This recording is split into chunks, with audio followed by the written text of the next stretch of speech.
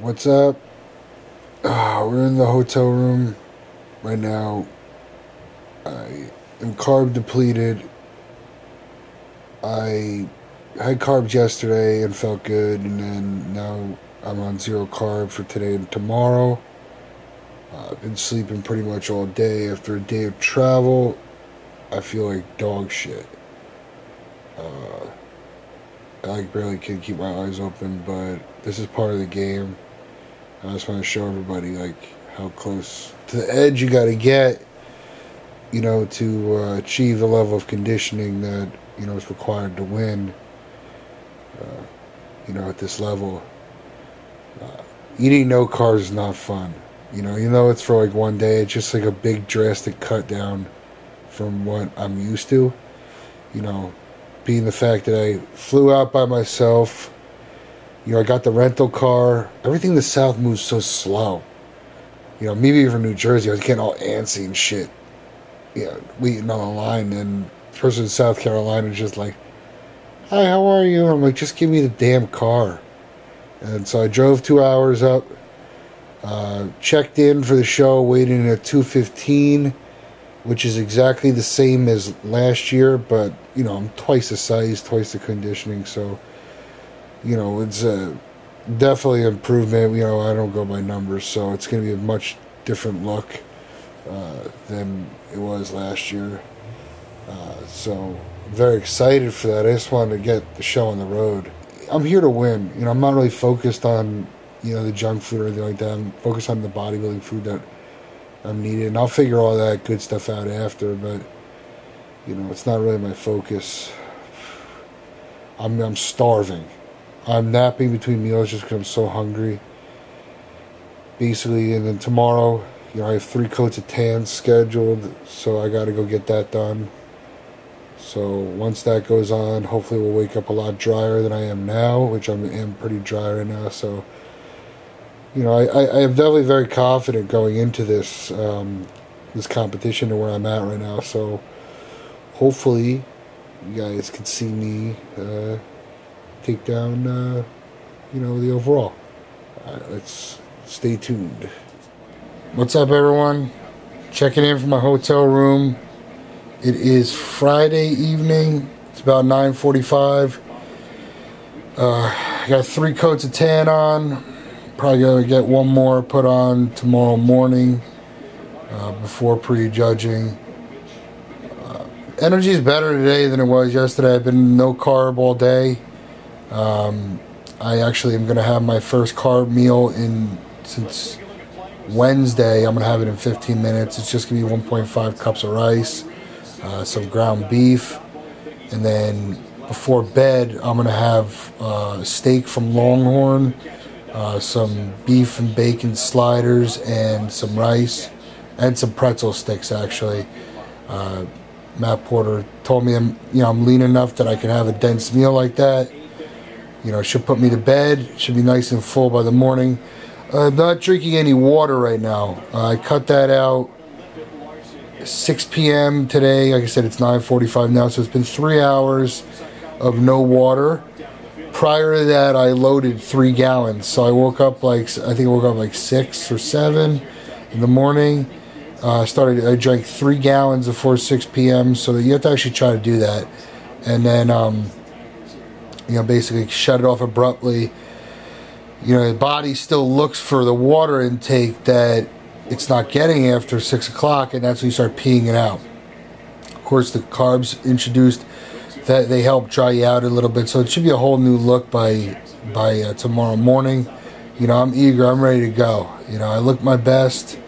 I'm ready to test my best against the national level again. Hoping for a better outcome than last year. I think that we'll definitely get that. Peace. What's up, guys? G6 checking in here. Post-show 2 weeks. Tan is worn off.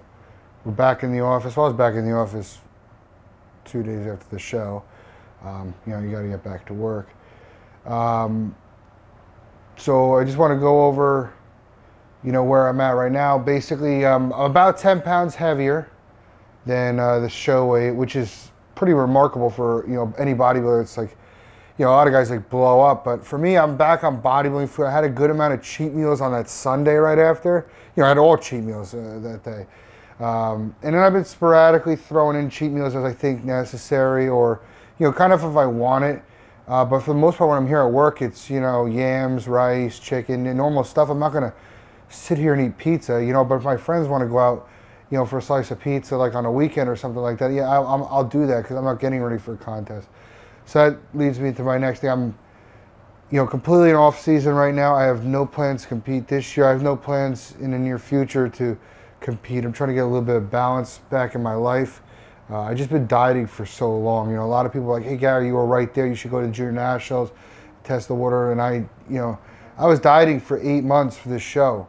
I had no mental break from last year to this year. You know, a lot of guys think off season, they take some mental time off. They're not really dieting as much.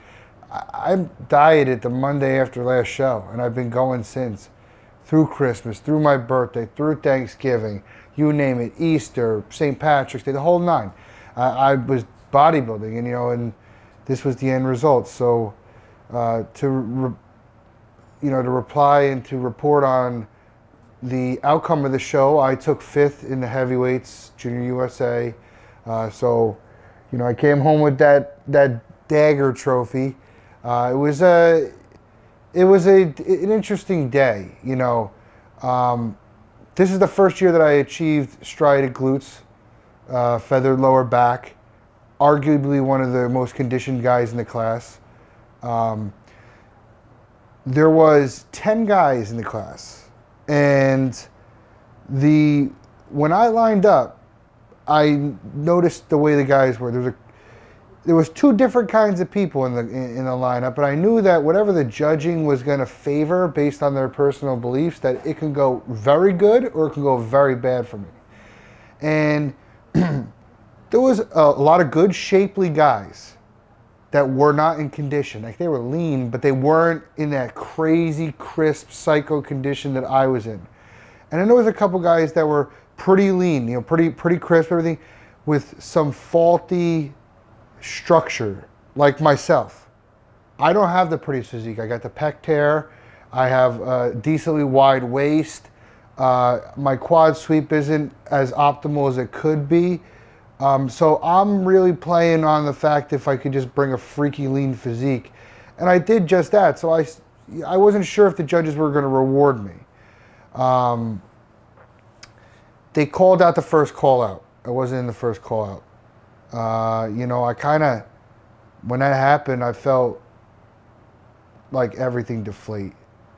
You know, I felt like I wasted an entire year at that point, you know, of dieting, sacrificing, you know, everything. And I tried to keep my composure on stage.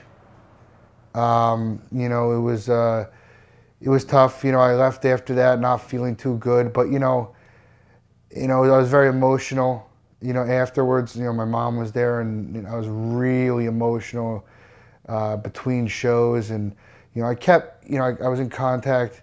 You know, I saw my coach, Matt Porter, and everything like that. And I was, you know, it was, I stuck to the plan, basically, what I'm trying to say. Is I carried out what I was supposed to do. You know, I spoke to a lot of pro bodybuilders that, you know, spoke to me and said, listen, tomorrow nobody's going to remember the guy who took first place, but they're going to remember you for the drastic improvements that you made, you know, the connection that you have to the bodybuilding community. And that kind of made me feel better, you know. So basically I, you know, went back, followed through. I had a burger between the shows, and I finished out. You know, I knew I was probably right around 6th place at that point. When we didn't realize is we were missing a person when we got in line at the finals. And it just happened that the guy who was in 5th place told the expediters and judges that if he wasn't in 1st place, that he wasn't coming back. And they said, you know, he knew he wasn't in 1st place. He did not come back to the night show. That's a disqualification. It's called do not finish, DNF. Who was the next guy in line? Me. So it bumped me up to 5th. So you know what? Listen, I had myself before that. I'm not going to argue judging or anything like that. I'm not that kind of guy. It is what it is. When I saw the pictures, I had myself in a 4 to 5 place.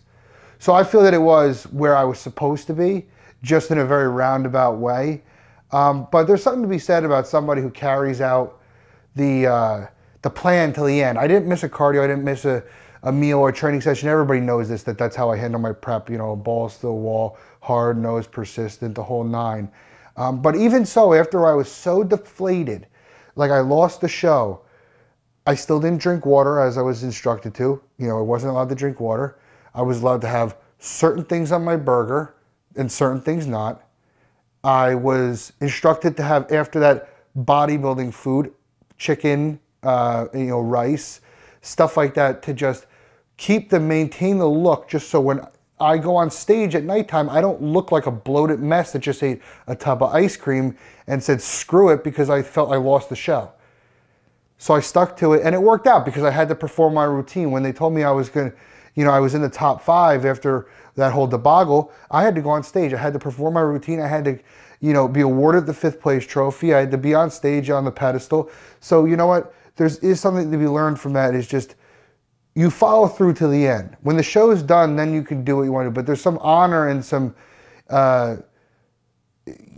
just doing stuff the right way. Stop. I mean, listen, I don't care if that kid's looking at this. That is a punk ass move.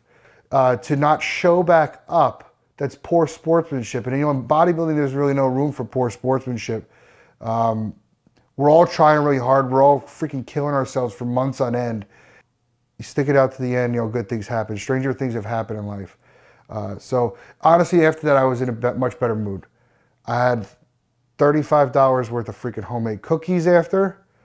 I didn't eat it all. I ate some of it the next morning. I saved some for Buffalo, so I had some room for Buffalo Wild Wings. I had a few beers. I had a Long Island. I know everybody wants to hear about all this shit because they always want to know what the post-show binge is. I was not drunk from even those 3 drinks because I'm not that much of a lightweight. I don't care. I haven't drank in a year. The next morning, took my mom. We went over to Denny's, and pretty much got your typical bodybuilder pancakes, waffles, eggs, turkey bacon. We went in with that. Overall, though, it was a great show. I've done this show again in 2015. I did it, again this year, 2016. I love it. I love South Carolina. I love the show, the way the show is run.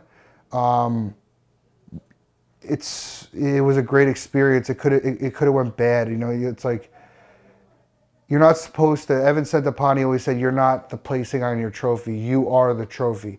And that is very true. When the dust settled, I'm sure I would have felt better knowing that I was shredded out of my mind, but maybe the placings didn't go. But when you're in the heat of the moment, when you're still at the show, when you're leaving the actual venue, you're in your competitive mode there. You want to conquer the stage. You want the whole show to be about you. And when it doesn't go like that, it's sometimes hard to swallow in an immediate sense, but after a while, it'll set in that, you did a good job and you brought the best, I brought the best Gary Turner there was. And that's all that anybody can ask. There's nothing more I could have did. Nothing more I could have took. Nothing more I could have ate. No faster I could have ran to get where I was. So, mission accomplished.